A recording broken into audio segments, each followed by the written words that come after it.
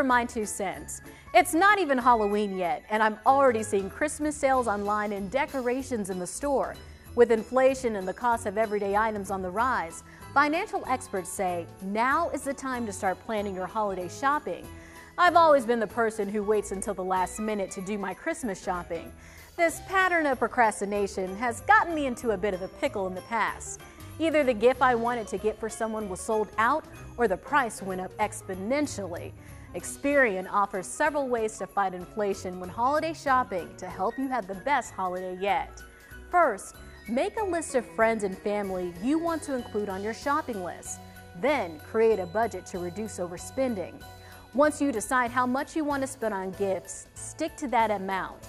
Experian says paying with cash can also help you stick with your budget. Number 2, plan ahead.